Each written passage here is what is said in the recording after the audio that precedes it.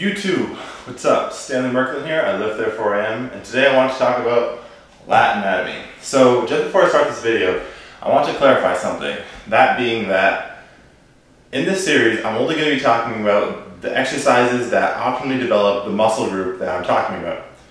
So what I mean by this is that I'm not going to be saying whether an exercise is inherently good or bad, because realistically that's kind of all subjective, although there are some exceptions, and I'll probably make a video on that later on, but forget about that.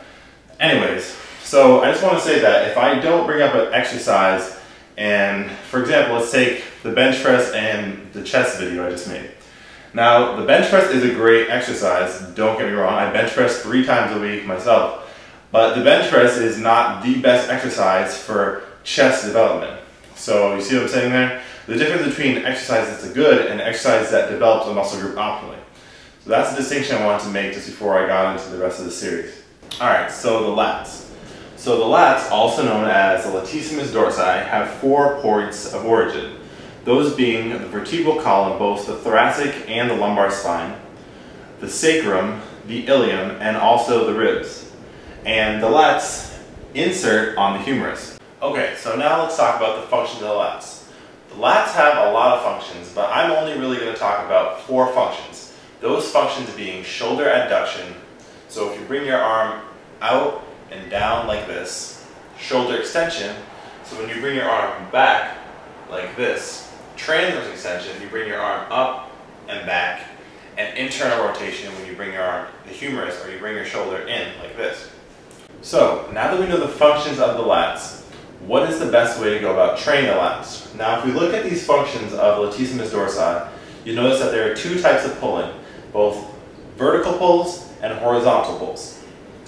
Now, you may be wondering which of these is better to train the lats. Now when it comes to the lats specifically, not the whole back, but the latissimus dorsi themselves, the best way to develop the lats is through vertical pulling. Now why might this be?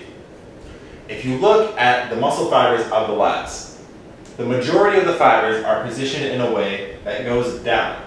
There's a small portion of the lats that are oriented horizontally, as I'll outline right here.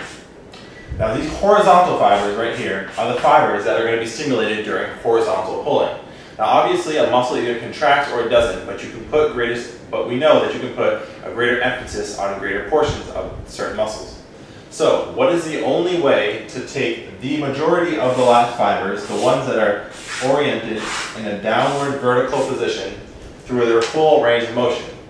Vertical pulls, through shoulder adduction. Lats full extension, full contraction. So what might be some great exercises? On the top of the list, in my opinion, would be pull-ups, and if you can do them, weighted pull-ups. Next, underneath weighted pull-ups, we have all sorts of cable pull-downs, lat pull-downs, any sort of pull-down. And then last on the list, we have straight arm push-downs, and when you put your arm straight out and you bring the bar down like this. That would be a great isolation movement for the lats. So that's the video, guys. If you liked the video, please like, comment, and subscribe. I appreciate it.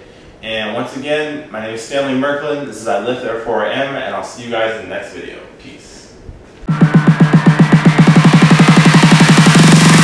Ready, aim, fire.